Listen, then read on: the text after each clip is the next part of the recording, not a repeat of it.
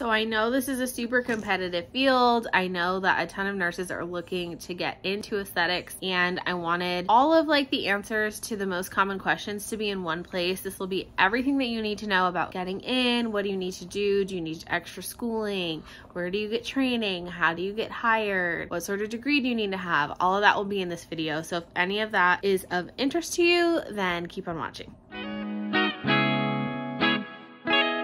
Hey guys, I'm Nadia. So I posted a video on TikTok asking what questions nurses had about getting into aesthetics, and I got a ton. So I got a ton of questions. Most of them were similar. So I like grouped them together, wrote them down, and I wanted to be able to answer them in one concise place. So this is that video.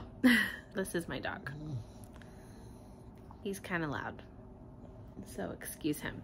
Okay, so let's get started. I wrote all the questions down so I wouldn't forget anything. A lot of people asked if you need bedside experience first. So like, do you need to work in a hospital as a nurse or a clinic or have some sort of traditional nursing experience before you can go into aesthetics? The technical answer is no, that you don't necessarily need experience in bedside nursing before going into aesthetics, but it is extremely hard to get into aesthetics even if you do have experience. So I can only imagine that it would be harder for a new grad unless you're in a situation where you were already working at a med spa, maybe as an MA or just like at the front desk, and you were in nursing school and you got your degree and everyone loves you and they give you a job. That's great. That's awesome. That could totally be your path. So if you are in nursing school, that would actually be my advice, is to try and find a job at a med spa or like a plastic surgery office. But if that's not you, which it probably isn't, because I assume that's probably pretty rare, know that you don't need experience, but experience I think will help you in the long run. You're gonna want to come into aesthetics pretty self-sufficient as a nurse, at least. It takes so much time and money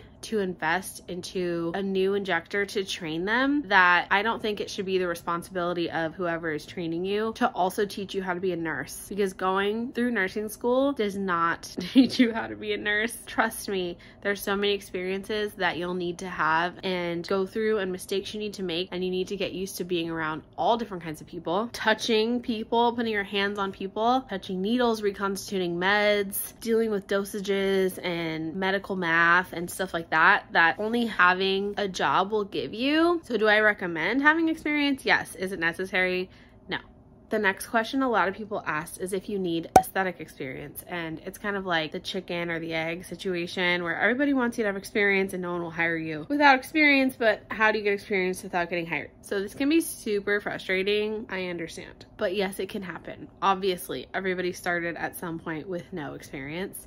You just have to market yourself as someone who will be good at the job, will be easy to train, will bring in a lot of clients and a lot of money. And maybe you're not that person. I think realistic expectations are super important. This is a job that requires hustling. It's like you're the hairstylist version of a nurse. Like, you need to bring in clientele, you need to attract people, keep them coming back, make relationships with them. So I think it's important to be the right person and figure out how to show up as that person, or to convince people that you're that person so that you get hired. Okay, question number 3. A lot of people ask, do you need training or some sort of certification? No, you don't. I'm only going to speak to the laws in California because that's where I live and that is where I work, and I'm not going to pretend to know the rules anywhere else. But there is no official certification for an aesthetics nurse. I believe the aesthetic associations of the world are working to make that a thing, to become more legitimized, but it does not exist now. In California, you just need to have a nursing license to be able to inject, and then it is the responsibility of your workplace, your boss, whatever, to train you, make sure that you're safe, have malpractice insurance for you, and you can start working. I do believe in Texas that you don't even need to be a nurse, but Texas is literally the Wild West, so that's how I feel about Texas. There is, though, plenty of training and certification opportunities available, and they make a ton of money because they know a ton of nurses want to go into aesthetics. So go into those things knowing that they want your money. They're not required for you to get a job either. And if you do spend a couple $1,000s on a hands-on training at some hotel, you still aren't guaranteed a job. So that's not the route that I would go. What I did and what I recommend to other people to do is take a couple of virtual courses. Palette Resources, I will link that down below, is a great resource, great website. They have awesome faculty and teachers. They have multiple virtual courses every month. They're less than $100. They're a couple of hours and you get like an actual certificate after you complete them, which is nice. Looks official. And then when you're going to apply to aesthetics jobs, it looks great on your resume that you put in that time and that you cared enough to be self-motivated and seek out information and education. So that is what I think that you should do if you're trying to get training before getting a job. So next question would be, how do you apply or find aesthetic jobs? So these jobs are posted. You'll find them. They do exist. I don't know if you've ever used Google Jobs, but it's pretty awesome. You can just search in Google aesthetic nurse jobs near me or aesthetic RN jobs near me. It'll populate a list. It like searches all of the job posting websites for you and puts them on a comprehensive list, and you can apply or reach out from there. But yeah, there are job listings posted sometimes. There's big corporations that you could work for, like Laser Away is the one that's coming like off the top of my head. There's a few different skin institutes that need aesthetic nurses and stuff, and those kind of places always post online because they're more like corporate, more official, more structured, more rigid. So you might find jobs like that listed online, or don't wait for a job listing at all, which is what I did, because if you think about it, there's never a place that doesn't need somebody else. Somebody's pregnant, about to leave, you know what I mean? Like, you don't know what's going on inside these med spas, but if this is something you really want to do, why sit and wait for a job posting? You know what I mean? I did a whole video on how I got my job, so I will link that up here in a card and I'll put it in the description. I just found the places that I wanted to work and reach out to them directly. The 2 places that offered me a job weren't even hiring, so job postings don't necessarily matter. So somebody else had asked that there were no jobs posted, but there were a ton of med spas around her. How do I put myself out there and get noticed if no jobs are posted? So I also answered all of that in this video here. I'll link it again. Just reach out and be bold, make an amazing resume, and then find your contacts. If you can't find your contacts, find their Instagram and DM their Instagram and ask for the contact, and that I promise you will work. Flatter them, tell them what you love about their practice, tell them who you are and why you'd be a benefit for them to have in their practice. They don't owe you anything, they don't need to do you any favors, so you need to make it so you cannot be refused. A lot of people asked if you needed to be a nurse or if you could be like an LVN or LPN and do anything in aesthetics. I believe there is no state besides Texas that you can have a lesser degree than a nursing degree and still inject. So no for LVNs, no for LPNs. Some med spas do hire MAs though, and they're like totally vital to the practice. So if you're an MA in nursing school, that would be awesome to get a job at a med spa and then be a shoo-in once you're a nurse. Or you could just work as an MA in a med spa. You don't need to be a nurse at all. But yes, you do need to be a nurse or a nurse practitioner or a PA or a doctor, dermatologist, stuff like that. Somebody asked if they could work out of a salon or like a rented space. Not like positive how to answer that. It depends who you are. If you were a doctor, you could work wherever you wanted. Next year, so in 2023 in California, you can be a nurse practitioner and own your own practice and no longer need a medical director. So I guess you could technically work out of a salon if that's what you wanted to do.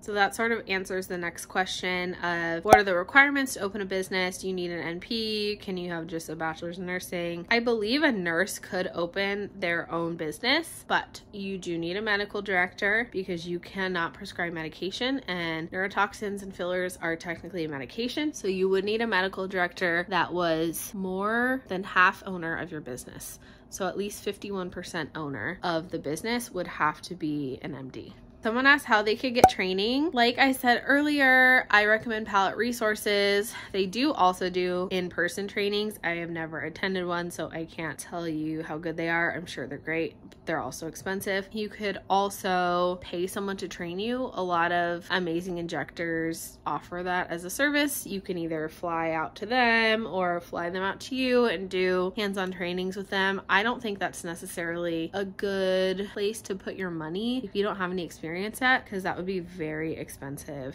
So the best place to get training is from the job you were hired at. Somebody asked about the schedule and wanted to know if you could work 12-hour shifts instead of Monday through Friday. I hear you, girl. I hear you. The first time I was offered a job in aesthetics, I had to turn it down. This was a few years ago because of the schedules, Monday through Friday, 9 to 5, and I just couldn't do it. I had little kids. They weren't in school yet. It was just would have been impossible for me, and I was so used to working 3 shifts a week, like whatever days, that it was just unrealistic. So this isn't like a question I could answer for you. It depends where you would be working. I'm lucky enough to be able to kind of make my own schedule. Like my boss works 3/10s. Some of the injectors only work 6 hours at a time, but we're lucky, and it's super flexible where I am. Most of the med spas and plastic surgery offices will be Monday through Friday or like Monday through Saturday, because it is an office, and you'll be working when the rest of regular work people would be working,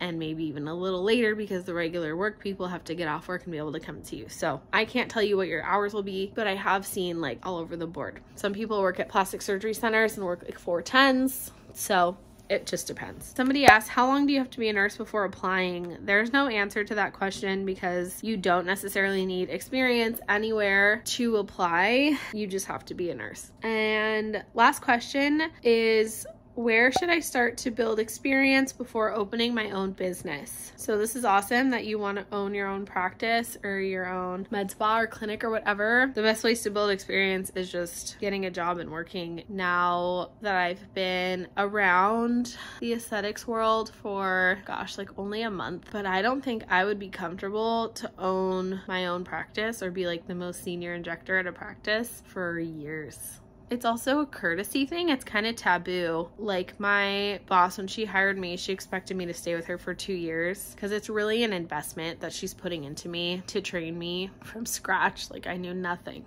So she's pouring everything into me to build me into like an awesome injector. So it's definitely courteous to put in your time with that person or for that place that's giving you a chance. I would never want to own my own practice. That's just not something I'm interested in. But if you do, that's great. Just make sure you do it tactfully and openly and be honest with the person you're working for, like letting them know your intentions, because it's actually pretty common for people to get burned in aesthetics by like building someone up for them to leave and then become a competitor.